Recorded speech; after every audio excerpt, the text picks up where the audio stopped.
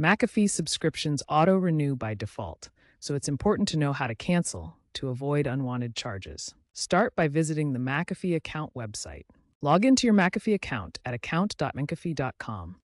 Once logged in, navigate to the My Account section. Navigate to My Account and then Subscriptions. Select the Cancel option next to the subscription you want to terminate. Note that phone cancellations are not permitted for security reasons. If you purchased through a third party like Amazon or with a prepaid card, you may need to cancel through that retailer. Following these steps ensures your subscription won't renew. Make sure to document the cancellation date for your records. Refund eligibility and support channels.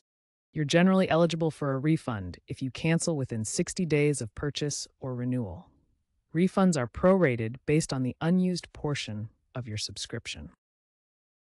After canceling, refunds usually take 3 to 10 business days to process and are returned to the original payment method.